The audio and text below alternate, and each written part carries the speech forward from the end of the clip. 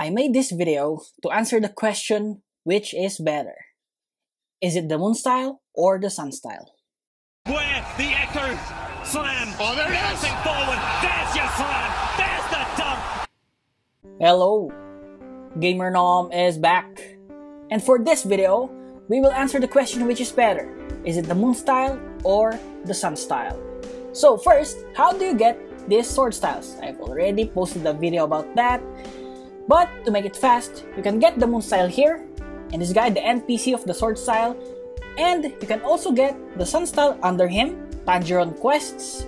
You need to finish Tanjiro quests, and you also need the water style, okay? This one. And after that, just talk to him and finish his quests, and after that, you will get the sun style, okay?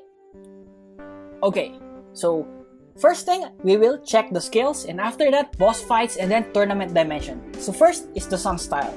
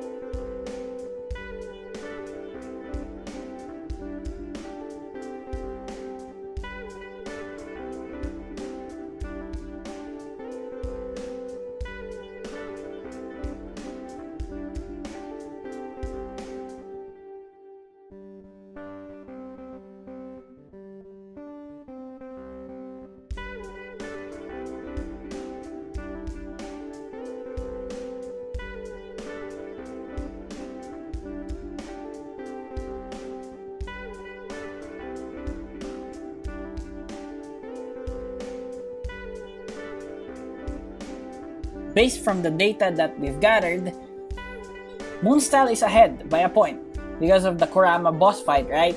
So here we go. Moonstyle C skill. Okay, that's like 68 damage, right? Comparing it to the Sunstyle, Sunstyle has a better C skill. Second skill, in terms of PvP, we are going to try it.